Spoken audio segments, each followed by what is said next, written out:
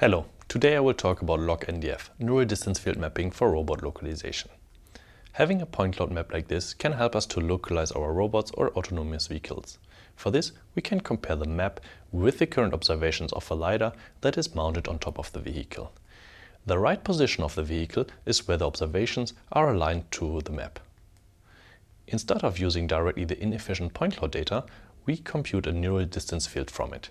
This implicit representation approximates the scene by learning a function of the environment. This distance field we then want to use for localization. For constructing the map, we exploit directly the measurement process of the LiDAR. The sensor is measuring the distance from its origin to the surface. We can sample points along the ray and enforce the network to predict always the distance to the closest surface by using the gradient of the field. After training, we can query an arbitrary location where the network provides us with the distance to the closest surface. Now we can register to our scene using a point-to-neural distance field ICP, quite similar to the ones used in RGBD SLAM.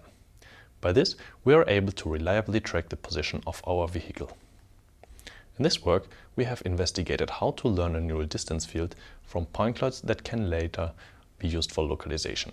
We developed a point-to-NDF based ICP to register scans to our neural distance field. Our approach can achieve centimeter precise positioning while consuming 30 times less memory than the grid-based approaches.